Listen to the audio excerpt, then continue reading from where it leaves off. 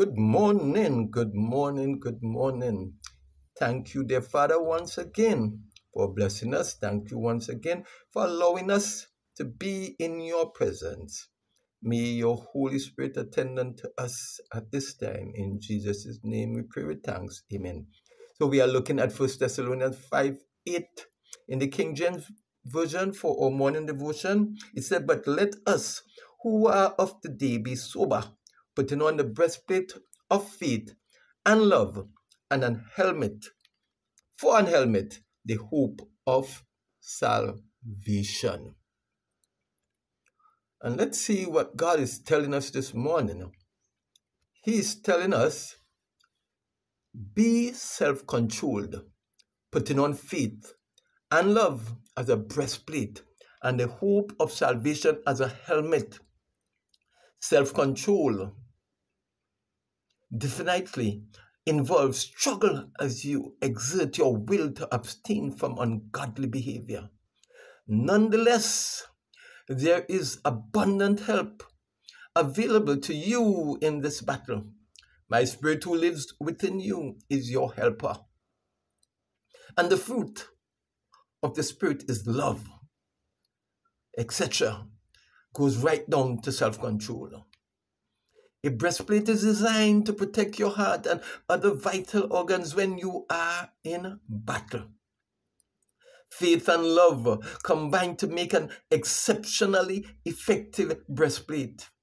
Your faith in me, your Savior, enables you to trust in my righteousness, which is yours now and always.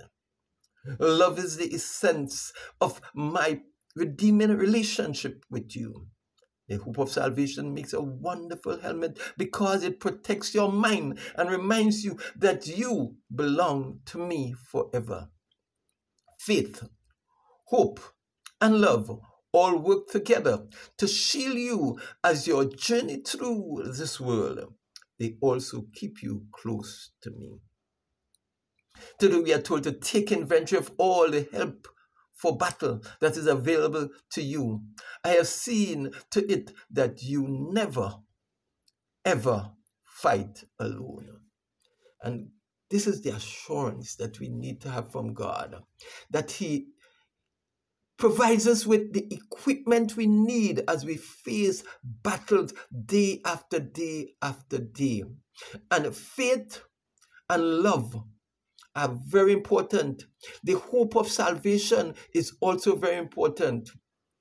God has so equipped us so that we can overcome those battles, not by might, nor by power, but by God's Spirit. So let us hold on to the faith that He has provided us, and the hope and the love of which He has equipped us, so that we can fight every battle and be victorious in Jesus' name.